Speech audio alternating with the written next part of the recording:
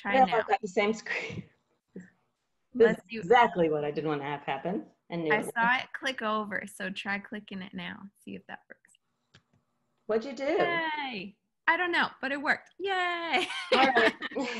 So, thank goodness. Here's what we're going to be talking about. We're going to be touching on this concept of body hacking. It's kind of a new term.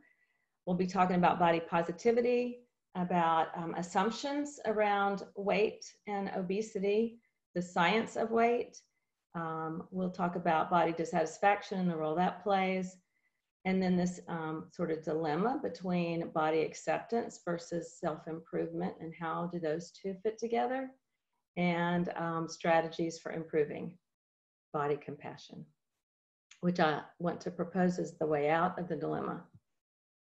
So this concept of body hacking, or it's also called biohacking. I'm having to move you guys away so I can see my screen. Okay. So it's a do-it-yourself biology, the art and science of changing the environment around you and inside you so that you feel in control over your body. Everybody wants that, right? Typically, it's outside the realm of traditional medicine, but not always. It's manipulating the human body as a system, like a traditional hacker would manipulate a computer, to cause the system to behave in a way that it was not originally intended. However, there are forms of body hacking that we appreciate. For instance, a pacemaker. People who are in wheelchairs can have an implant in their hand that opens doors for them.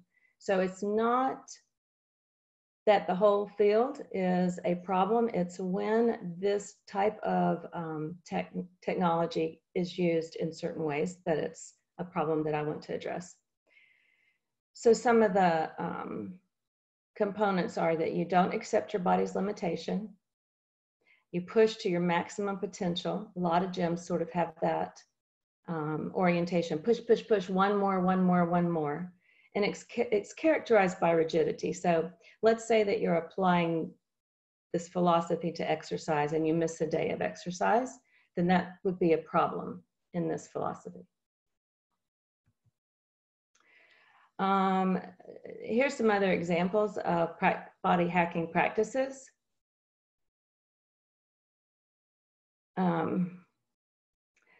So wearables that track your mood or your physical activity or your diet, implants in the body, I've already mentioned those, and some of them are helpful. Cryotherapy, neurofeedback, that can be very helpful to learn to regulate brain waves, especially for people who have ADHD or have anxiety, and then so on. But it's those last two where it overlaps what I'm talking about with extreme dieting and extreme exercise.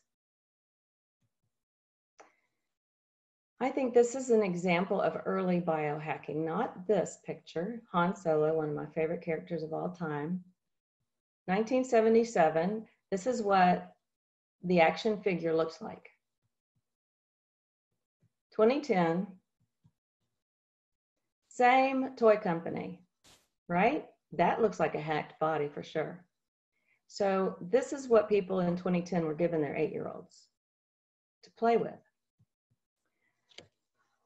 Another realm where something good goes too far is in a diagnosis, although it's not yet in the DSM, called orthorexia.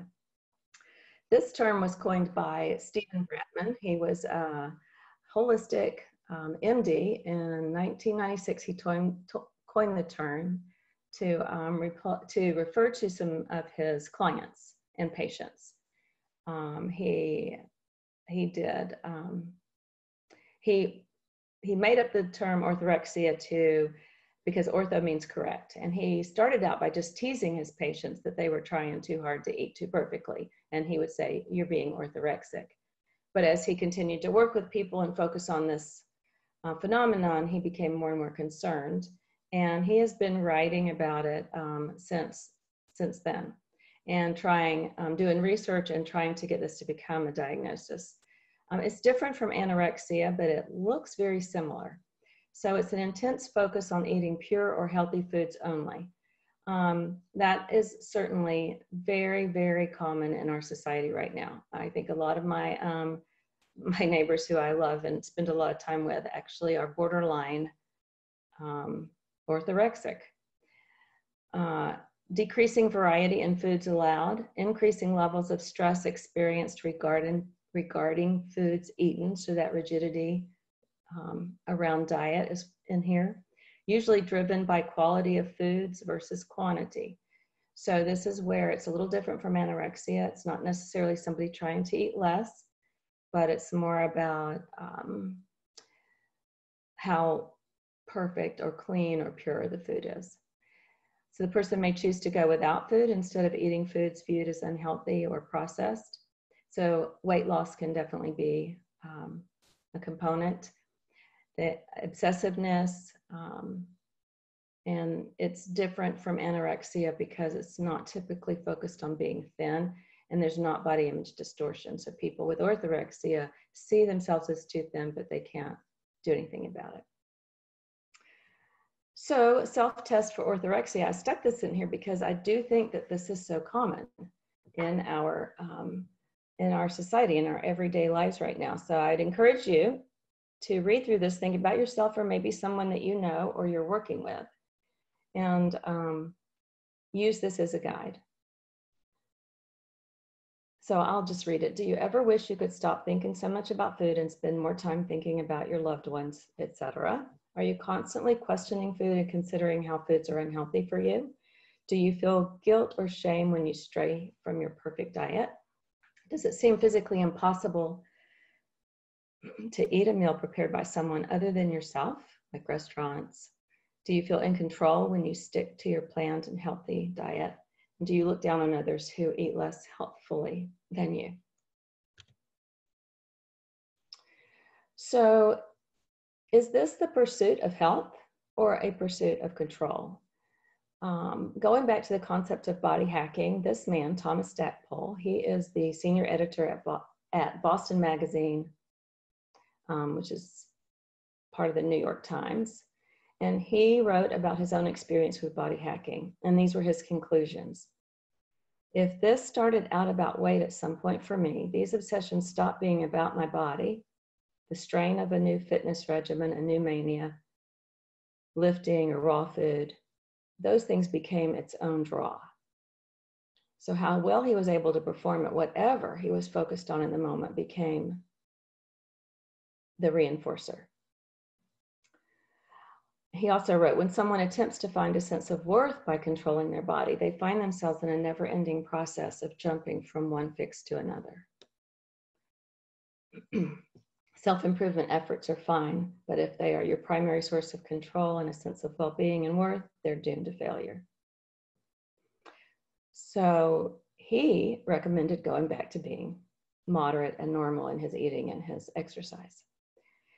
So is it wrong to strive for a sense of health? Is it wrong to strive for a sense of control? That is a dilemma that we'll be sort of touching on throughout the rest of the presentation.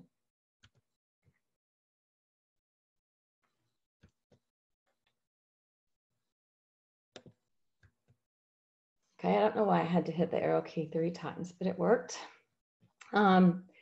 History of the body positivity movement. So we're changing gears here, and we're going to a very different philosophy, body positivity. Clarity Fitness is based on this approach, and let me tell you a little more about it. So the history is the first evidence of something like the body positivity movement was in the 1850s to the 1890s, the Victorian dress reform movement, where people started saying we shouldn't need to wear corsets. We are good enough as we are. In the 1960s, the National Association to Advance Fat Acceptance began, and there have been several things that have grown out of that association. The Health at Every Size movement with Linda Buchanan, I'm going to talk a lot more about that, led to the body positivity movement in its more current form. Examples of that are the Yoga for Round Bodies, the Dove Real Beauty campaign, social media campaigns such as Tess Holliday, who is a larger size model, at F Your Beauty Standards. And then 2016, Mattel, same toy company, by the way, that I was showing you Han Solo images, released a new line of Barbie dolls. And if you can see that image, they are called fashionistas, and they're in 3 different body shapes. So that's good. So the philosophy behind body positivity is that people deserve to have a positive body image regardless of how society is viewing their bodies, and popular culture view of the ideal shape, size, and appearance, because we know that the popular culture view has changed over time. There have been times in our past where a curvy body was considered much more attractive, I guess. And then the opposite has also been true. And then the body hacking movement, one could say that things like dieting to be underweight and then using implants, such as breast implants, would fit into that category. That's a body shape that doesn't really occur that much in nature, the really thin person with large breasts. So what are their goals? Challenging how society views the body, challenging that there's one particular type of body that we should all be striving for, addressing unrealistic body standards, promoting the acceptance of all bodies, and helping people build confidence and acceptance of their own body. So what is the perfect body? This image came from the Dove movement. The perfect body is yours. Now your body might change shape at different times.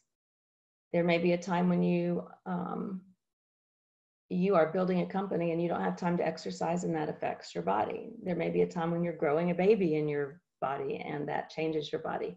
Menopause might change your body. There may be a time when you have a lot of extra time and find pleasure in exercising more often. That changes your body somewhat. But these are all just different versions of your perfect body. So why does this continue 25 years after I learned about metabolism to still be such a confusing area? Well, I hate to tell you as a psychologist that some of this can be traced back to John B. Watson, who is a psychologist. He is considered the father of modern advertising.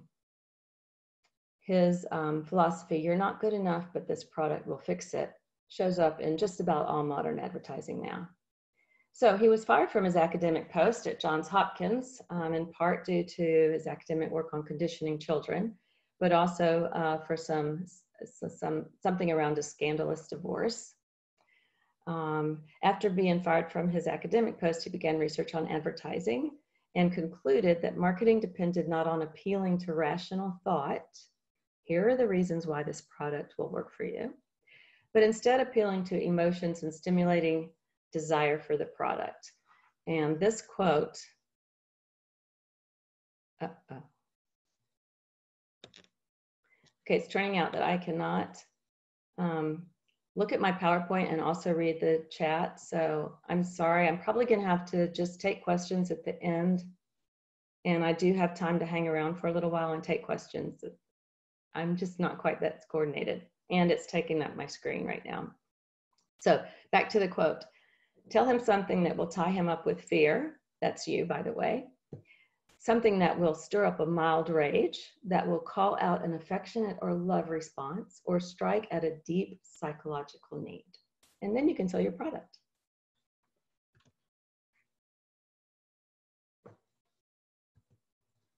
So here's another example of what marketing can do. So here is half of an image of a person who I think looks very attractive. Pretty eyes, high cheekbones, but she's not good enough. So this is what we can do for her. We can fix your hair, put on makeup. Looks like it's kind of a before and after of makeup. But guess what? It's way more than that. So if you will look closely at this image, check out where her jawline is. Notice her shoulders. They did more than just put makeup in hair. I hope you can see that in the image. They made her eyes much bigger, her lips much bigger, her neck much longer. So let's look at another self-test. True or false? And what I'd like for you to do is, if you're like most people, you will absolutely say true to a few of these things. And I'm going to tell you that I'm going to try to make a case for the fact that none of these are true, but they are commonly believed. So weight is basically a factor of calories in, calories out. True or false? Obesity causes health problems and shortens life expectancy. Heavier people eat more than thin people. The best way for heavy people to improve health is to lose weight. BMI, body mass index, is an accurate health measure. That's basically height and weight. Anyone who's determined can lose weight and keep it off through appropriate diet and exercise. The pursuit of weight loss is a practical and positive goal. The best way to increase metabolism is through exercise. The most important variable for weight loss is willpower. People who are obese have a problem with motivation or eat for emotional reasons. So if you're honest, you probably said yes to some of those. I have too. Turns out that's not what science tells us. So let's take a look. First of all, can you tell if someone is healthy by looking at them? Let's look at these images. So you have a person at the top left. She's in a larger body and she is doing aerobic exercise. So she may have a very healthy heart. You see the person on the right who is a muscle builder who may have a very weak heart. You don't know, but we do find that excessive muscle building has been very hurtful on the heart, strainful on the heart for some people. And larger people can be very aerobically fit. Let's look at the bottom left picture. Here's a person who's competing in an activity that probably requires a weight category. And we know that people in those kinds of competitions tend to try to lose weight so that they can be more cut and fit the weight category right before competition. Repetitive increasing and decreasing weight can be very stressful on the heart. And the purple person on the right may be very fit. So you can't tell by looking at someone whether they're fit or not. There are assessments for that, but your eyes is not one of them. So I mentioned health at every size earlier, a movement that was started by Linda Buchanan, and she has done a lot of research and she has reviewed the science behind weight and food and movement extensively. And she's written a book called Body Respect, and I'm going to be pulling information from that book, as well as some other sources. The health at every size movement, gotta move y'all a little bit more.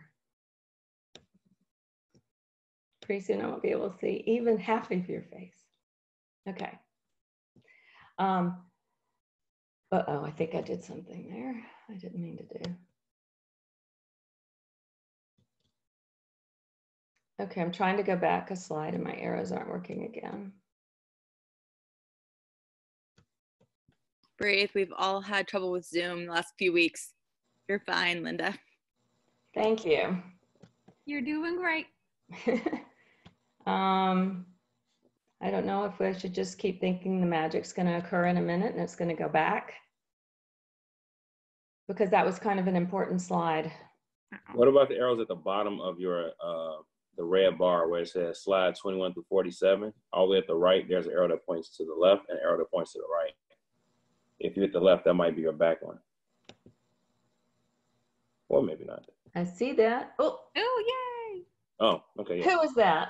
Brilliant. That's LeVar. Yeah, that's me. I hear it. All right. So the health at every size is a movement trying to shift the paradigm from focusing on weight to focusing on health. So they encourage body acceptance as opposed to weight loss or weight maintenance. Support reliance on internal regulatory processes such as hunger and satiety, as opposed to encouraging cognitively imposed dietary restriction. Back in the 80s, I read one of the first definitions I ever read about what an eating disorder was, when you take a biological function and put it under cognitive control. They support active embodiment. Movement is good for our bodies, as opposed to encouraging structured exercise, and supports ending the focus on weight as an indication of health. The number, the size is not an indication of health. Fitness is, so toward the assessment of fitness, not the number. Some negative consequences of the current perspectives. Back to if you said yes to any of those questions on that self-test. Okay. The current perspective leads to eating disorders. It is a natural consequence of dieting to binge. I'm going to talk a little more about that in a few minutes too. It encourages discrimination based on weight. If you think back to one of the questions, if people just had willpower, they wouldn't be larger. So that is a judgment. Dieting is related to increased cortisol production. This is so important. So dieting is actually stressful on the body. If you think about it, the body runs on fuel. And so if there's not enough fuel, then the body does certain things to help you make it until there's available fuel, food. One of the things it does is it increases cortisol, and I'm sure you've heard in other contexts, and probably here too, that cortisol is so bad for your body, bad for your heart, and you don't have to be anxious or stressed about current stressors in your life for hunger to produce the same cortisol that is produced under other kinds of stress. Diets fail, which leads to weight cycling, like multiple attempts at the same thing. And we're going to talk about the dangers in weight cycling. Yo-yo dieting, well, here we are. Yo-yo dieting causes stress on the heart, hypertension, insulin resistance, and dyslipidemia. And that's when you have a disproportion in your good versus your bad cholesterol, in the wrong direction than you want it. And then these studies, there's several studies here. Weight cycling can account for all the excess mortality associated with obesity. So I'm going to talk a little more about that, but that's really an important statement. So it's not the fat on the body that causes mortality. It is the attempts at getting rid of the fat. It is the weight cycling that is so stressful on the body. Excessive exercise can also lead to heart problems. So one of the myths is that obesity causes health problems. Well, it is true that obesity is associated to health problems, but there's no evidence of causality. So I'm not going to go through all the studies. I have several slides here with lots of studies. And I'm going to just kind of pick and choose. But in the red boxes, or rust-colored boxes, are the conclusions of all these studies. And then you can go and research on your own if you want to. So what this slide is referring to is that in these studies, if they looked at something other than the number of weight, if they looked at fitness, level of activity, quality of nutrition, that explained the health. If they looked at weight cycling, life stress, or socioeconomic status, that explained lack of health, like other problems like cholesterol, diabetes, heart, blood pressure. It wasn't the number. Therefore, what we need to do is look at these factors rather than the number.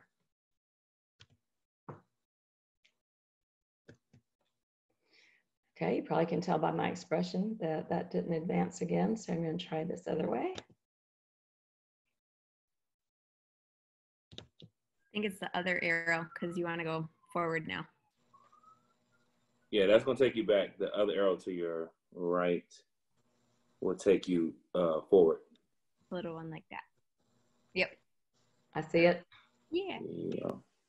Okay. Uh-oh. Bear with me. I got to close the chat box again. Oh. So I can see the those arrows you're talking about. All right. Let's see. So I want to go that way.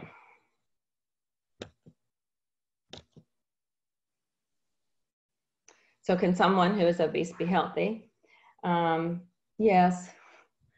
Someone who's in a larger body that even fits the criteria for obesity as it currently stands can definitely be healthy, can be fit, can be absent of any medical conditions. So this first study is an example. They looked at insulin sensitivity and blood lipids, how they changed when people began exercise, movement, and even in people who gained weight during the process, the movement is what brought their numbers down. The death rate for women and men who are thin but unfit is at least twice as high as their larger counterpoints who are fit. I think that's important. BMI profiling overlooks 16 million normal weight individuals who are not healthy, but identifies 55 million overweight people who are not ill. And believe me, they get the attention of their doctors. So conclusion, look at specific health indices versus weight as a target for intervention if someone does have health concerns. Could health risks associated with being larger or obesity be a result of body dissatisfaction rather than vice versa?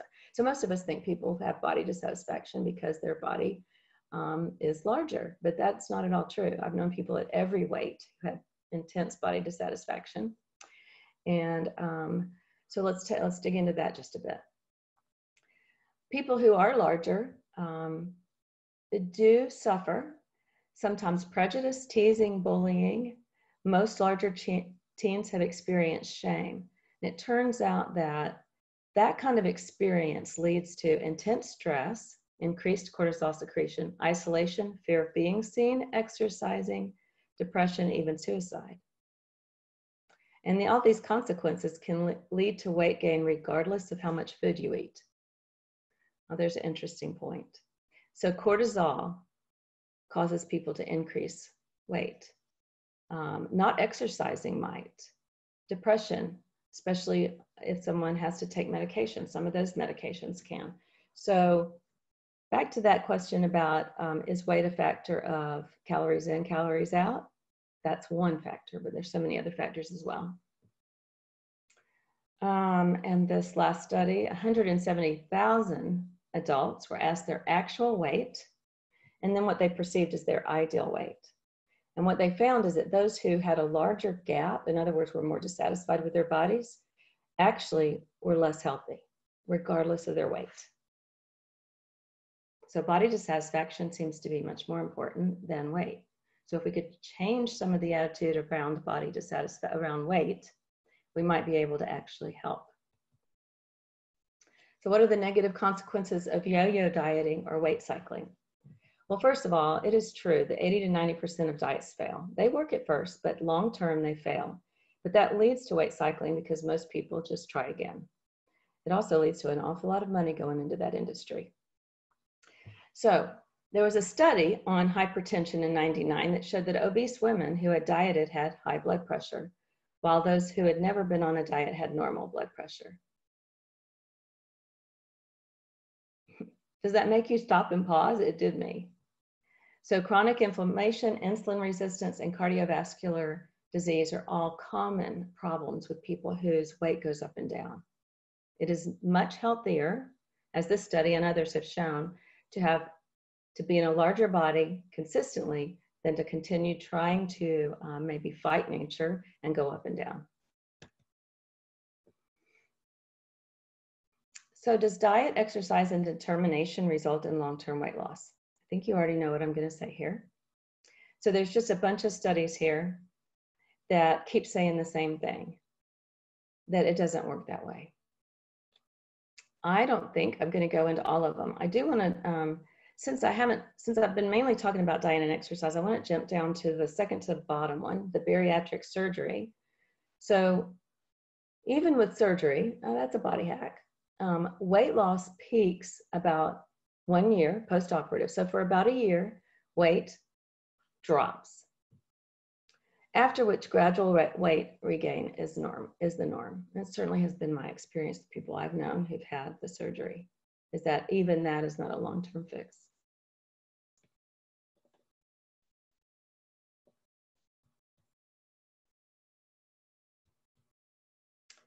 For a minute there, I thought we weren't going to have a conclusion. So here's the conclusion of all of that.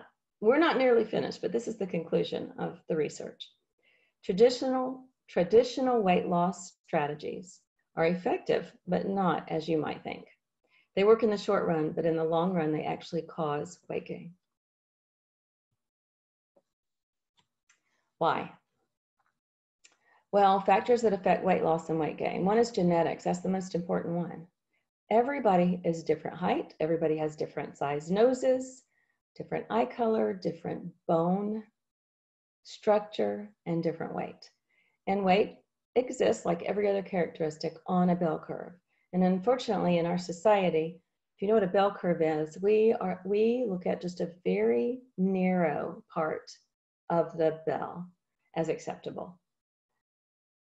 So genetics and trying to change your genetics, trying to body hack your genetics, doesn't work.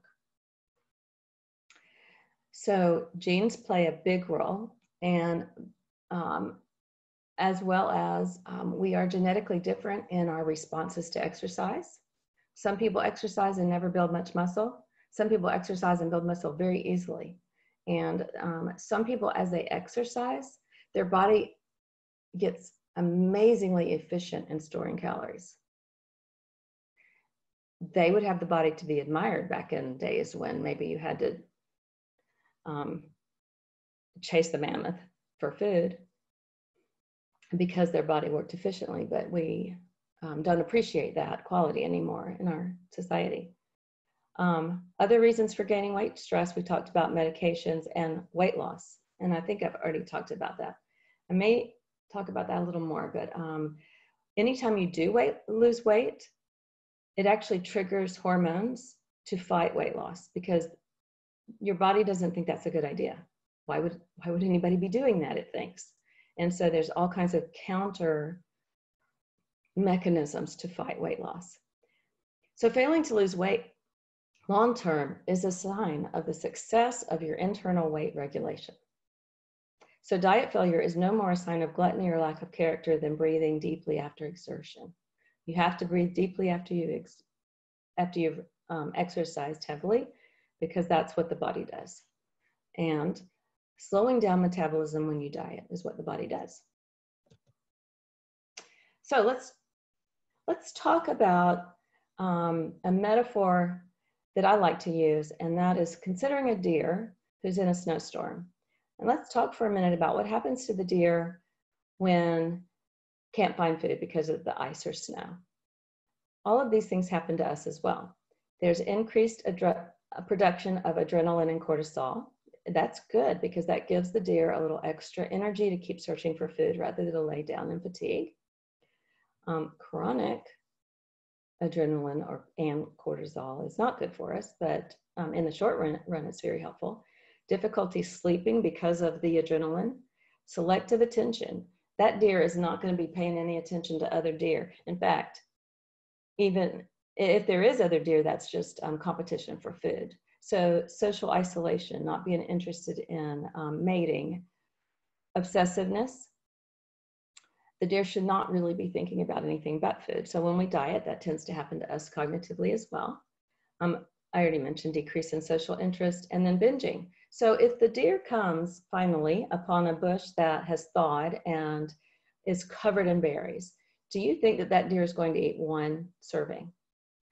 No, the deer will binge. And binging does occur naturally in nature after times of deprivation, as it does in the human body as well. But most of us consider the binge as something to be highly ashamed of, even though it's a natural response to dieting. So in humans, though, we depart from the deer. We tend to continue the cycle with possibly purging in some form, feeling guilty about the binge, dehydration, muscle breakdown, irritability from the adrenaline and the cortisol, and then weight cycling. So decreased caloric intake leads to weight gain in 80 to 90% of the dieters. And this is just a repeat of what I've been saying, so I'm not going to go over it, but it's a nice visual if you want to have that. So the summary is that healthy weight exists on a continuum. Those who are on the higher end of the continuum are likely to feel shame and be shamed in our current cultural climate. The pursuit of thinness is so extreme that even normal weight individuals may experience body dissatisfaction from a very early age. And body dissatisfaction can lead to many negative consequences, including weight gain for both biological and behavioral mechanisms. So what is the way out? Now we get to the fun stuff.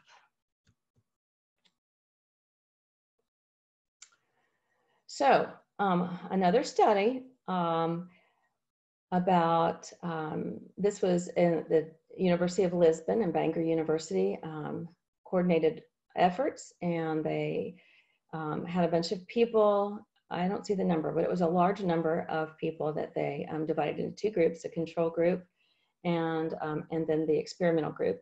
And the control group was given traditional information regarding weight loss, and that would be the stuff you would expect. Creating healthy information about creating healthy eating habits, exercise habits, how to control stress, and understanding nutrition. Doesn't sound bad. However, the other group met once a week and explored body image, how they felt about their body. They explored the history of their body image, when it began, their own personal barriers to weight loss, like what they thought it was, and their preoccupation with physical appearance. Trying to go toward body acceptance rather than the preoccupation. And what they found is that both groups did benefit. However, the body image intervention group saw the stronger results. Both groups lost some weight, but the control group, it was more of a permanent effect.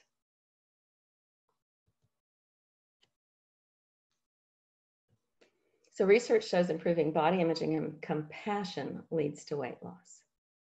Now, all of our other attempts tend to result in body dissatisfaction. Doesn't seem to be the way we should go. So here are some more, just some more studies that say about similar things. They're there for you to look at, but I'm going to go on to this concept. So is it okay to accept your body as it is and also want to improve it? Well, that's a dialectic. And anybody who knows me or works with me or reads my stuff knows I love dialectics. Dialectics are when two things that seem opposing exist as truth in the same moment. So yes, somehow you can have body acceptance and also want to improve. It's actually the underpinning of all psychotherapy is that you accept yourself in order to change. But the motivation has to be pointed in the right direction. So you can accept that self and others' weight is a result of many factors. Acceptance of the natural shape that genetics has given you or others. And then still want to improve, but the improvement needs to be motivated by a desire for health in yourself or others, measured by health criteria, not weight. And efforts at improvement are always enhanced through compassion towards self, not dissatisfaction.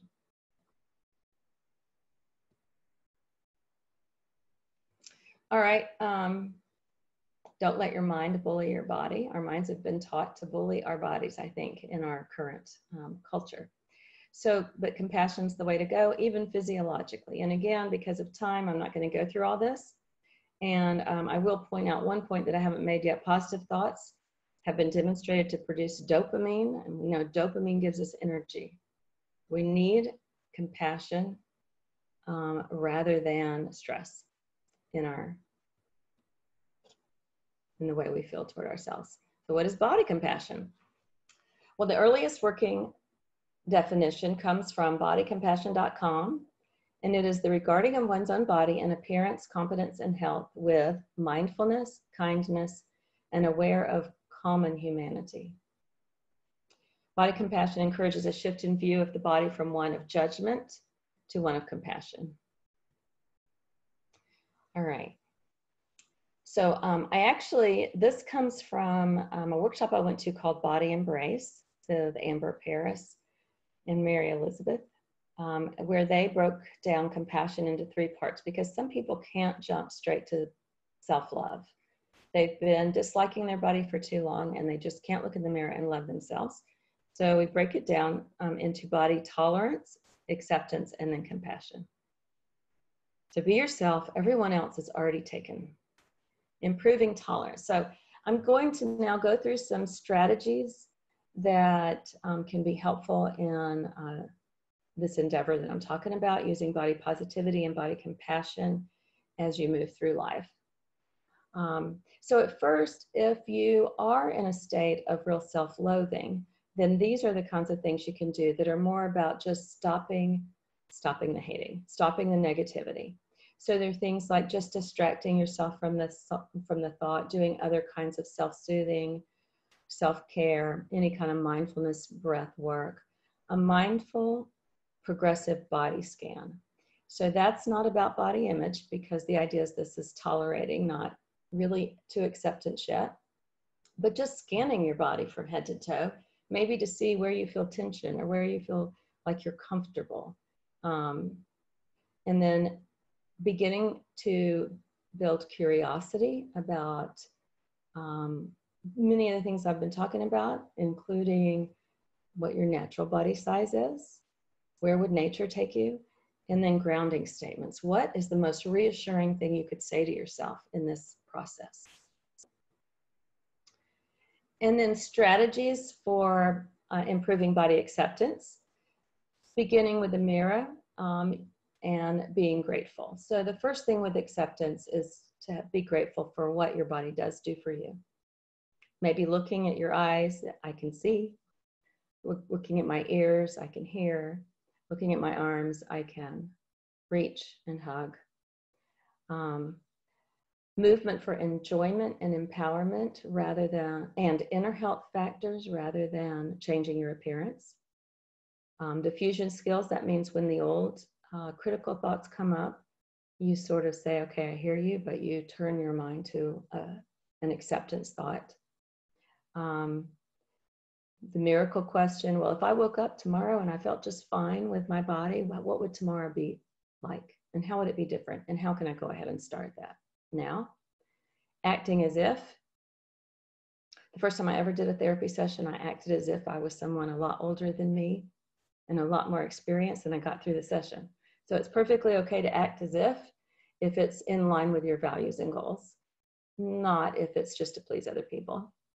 Half smile. This is my favorite DBT exercise in the whole DBT world.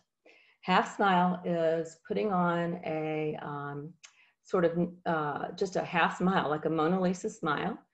It's not a big grin, and it works to trigger from your brain thoughts that match the smile. So most of us know that when we have a negative thought, our face matches the thought, but we don't often realize that it works just in reverse as well, that if you change your facial expression, it will actually trigger different kinds of thoughts. So putting on a half smile and looking in your eyes in the mirror, you may be able to actually feel some affection towards yourself. I used this when my kids were little all the time to keep from yelling, and still use it with my husband, and I won't tell you the different ways I have to use it with him. That's another conversation. Turn mind to positive qualities to separate self-worth from appearance, acknowledging all the other things that are unique and wonderful about you. Setting daily intentions. Maybe I'm going to catch myself every time I say something unkind to myself, using external prompts to do that, 3x5 cards or sticky Post-its in strategic places. 3-minute mindfulness activity. If you would get up every day and do 3 minutes dwelling on a thought that you wish you had more often, you would, because you're putting it on the forefront of your brain, which is your prefrontal lobes, and that's where the change occurs. So spending 3 minutes just dwelling on a thought that would be good for you can be life-changing. And mindful eating. I'm not going to do a workshop on mindful eating right now. I think a lot of people probably have a good idea what that's about.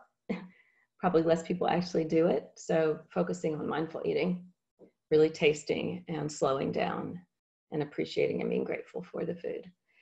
And then practicing body compassion. So this is the ability to experience compassion and appreciation for your body. It could even include loving your body. That would be where we all want to go, but none of us are going to live there, I don't think, 24/7. You can have a bad hair day. But at least practice compassion. Compassion is a practice. It's an action. It's a verb. It's the way you are toward yourself. And back to mirror work, actually looking in the mirror and saying compassionate things to you about your body. So I love that my eyes allow me to see. I love that my eyes are the shape they are. They've been with me since I was born. Those kinds of compassionate statements in the mirror. Affectionate breathing. So as you're breathing in, actually saying things of affection towards yourself. I have to do it there for a second. Self-compassion body scan in meditation. So it's another body scan, closing your eyes and just going through your body, but this time going through and imagining, visualizing each part of your body with compassion and appreciation. Writing a letter to your body. Maybe it would be good to ask some forgiveness for some of the ways that you've treated your body in the past or felt toward it. Mirror work with compassion body scan. Okay, that's just a repeat. Sorry about that. Thought stopping is a cognitive technique that when you notice one of the old thoughts popping in or something eliciting them, then you just replace it just as quickly as you can. You say no in your mind and you replace it with a compassionate thought. Setting intentions for the day that are compassionate, and then a loving kindness meditation. May I be safe, peaceful, and kind to myself, and may I accept myself as I am today. All right, we are on the last topic. And as I said before, it looks like we have 4 minutes left in the first hour scheduled, but I'm going to hang around for questions. We have plenty of time afterwards for anybody who wants to hang out, but I will finish the content by 5 o'clock. So here's a warning. I'm about to control what you're thinking about. I did. And you know what? That happens to you all the time, and it's called priming. So a little bit of the history of priming, and this comes from a book that's you can see there.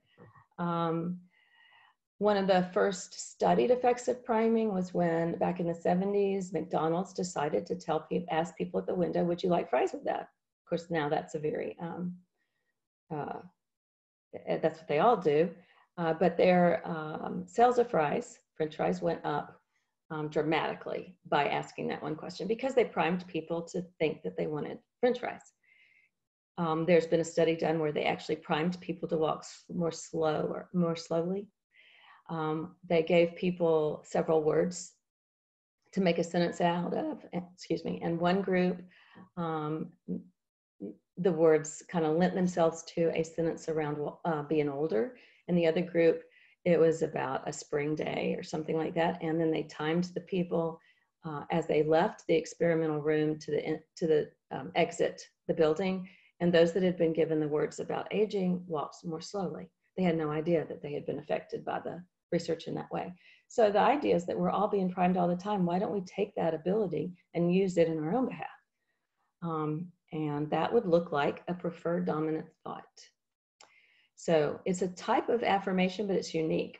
It's a positive action, so it's a verb that is worded in present tense, not what I wish for in the future. It's something I can do now. And it focuses on small changes that can be personally controlled. The idea is that when you word it correctly to yourself, or in this way to yourself, it turns your mind in that direction. Your mind will follow the direction of the words. Just like the car follows the direction of our head, your mind follows the direction of your words, and then it will associate to other times when you said those words. So let's say that you want to be less concerned about how others view you, or I want to be less anxious. When you say the words anxious or how people view me, that triggers in your mind to think of times when you felt anxious about how people were viewing you. And that's not really helpful. What is more helpful is to say, I walk with confidence and greet people warmly. That will trigger in your mind times when you've actually done that. And then you're much more likely to repeat it. All right. Live Well Pledge by Linda Buchanan. Today, I will try to feed myself when I'm hungry. I will be attentive to how foods taste and make me feel. I will try to choose foods I like that make me feel good. I will try to honor my body's signals of fullness. I will try to find an enjoyable way to move my body. I will try to look kindly at my body and to treat it with love and respect. So now, real quick, I'm going to end with a shameless commercial. These are my books. And I would love it if you, they're not about what I talked about today, but the one on the left of your screen is A Clinician's Guide to Pathological Ambivalence. It's working with clients who are ambivalent. That's what it's for. And all kinds of strategies. It's a how-to book on how to help people resolve their ambivalence.